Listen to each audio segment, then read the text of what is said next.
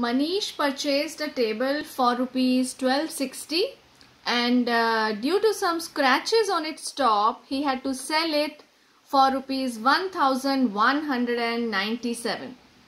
So he has purchased it for rupees 1260. So that means it will be the cost price of the table.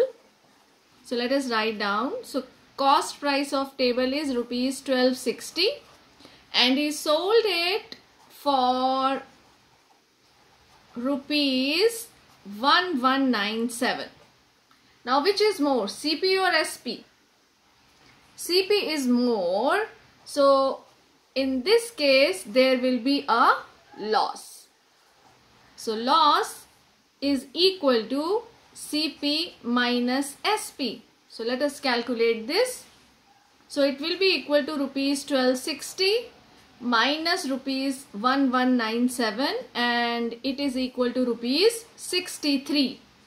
Now in this question we need to find his loss percent. So what is the formula for loss percent?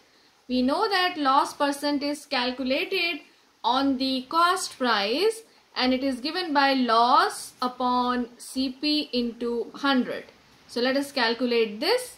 Loss is 63 rupees and cost price is 1260 and we are going to now do this calculation. 63 upon 1260 into 100. Simplify this. So we see that loss percent comes out to be 5.